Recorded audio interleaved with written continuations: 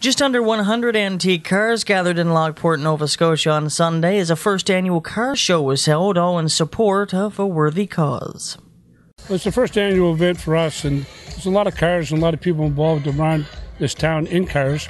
And we've been working with the local playground society, trying to raise money for a new playground for the school. So we thought, when we get so many privately owned cars here, we figured we'd try a car show and see how it'll come out and make it an annual thing. So this is the first year, and so far it seems to be pretty good. We've got about 20 local cars that's not registered, and about 70 cars that are registered.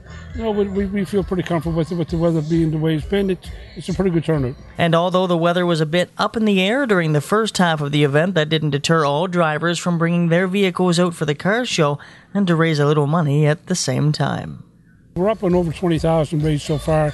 The first stage is about 25,000 for the first stage of equipment, and we're hoping to reach that by the end of the month.